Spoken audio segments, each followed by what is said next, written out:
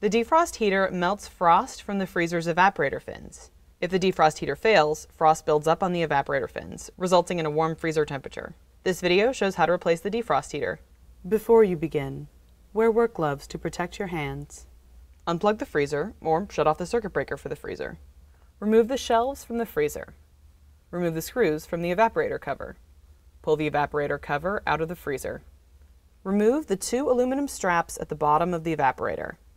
Warning: the aluminum fins on the evaporator are sharp.